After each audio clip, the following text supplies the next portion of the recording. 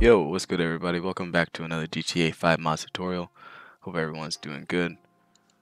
Today we're going to be installing Franklin's new face V4 update Redone 4.0. This mod is going to be by Jack Frost. Appreciate you. First and foremost, go ahead and read the description. Look at the change logs, anything specific we need. Looks like the only thing we're going to be needing for this is just our OpenIV. So go ahead and go to the current version, download that, extract it, and then let's go ahead and get into the installation. Alright, so now once we open up the extracted file in OpenIV, got our instructions we have here, installation file, and we can come over to our OpenIV and go into edit mode. And then let's go ahead and follow the path. Mods. That's right, we're gonna need our x64v file. And we can tell it's right over here. Go ahead and click on it, and then go ahead and click show in mods folder. Go ahead and let that load. It might take a little bit, but once you're done, just come back to this spot and then we'll just continue. Go ahead to x64v models, CD images, and then find streambed player RPF, and then player 1, that's gonna be Franklin.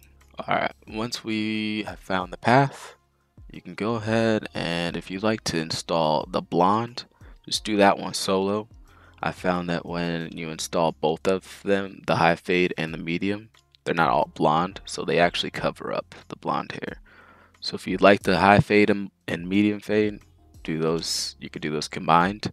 But if you only want the blonde, which is what we're gonna do for the purpose of this tutorial, just go ahead and double click the blonde hair and then look for the head diff in your folder in OpenIV. Just so when we put it in there, we can actually see that it's changing. And it looks like it is right here. So I already have mine in. As you can tell, it's because it's 11,000 kilobytes. Is that what that is? But yeah, you go ahead and take it, drag it, drop it, and you'll know it's inputted. And then it would be the same thing for your high fade and medium fade. If you were going to do this and you want to back up your files, also remember to just drag and drop them. Here's A, B, and C for each one of the hairstyles.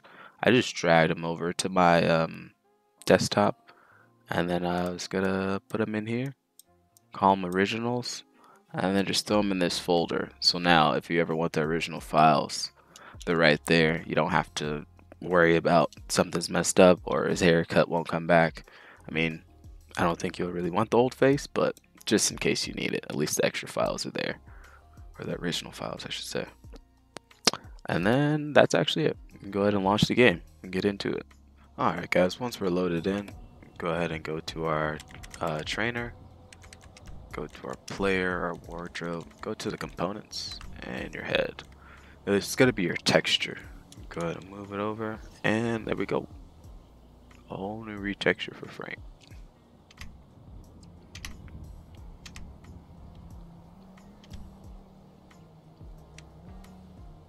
Let me know in the comments if you had any struggles or if you need any help. If it did help you, go ahead and share.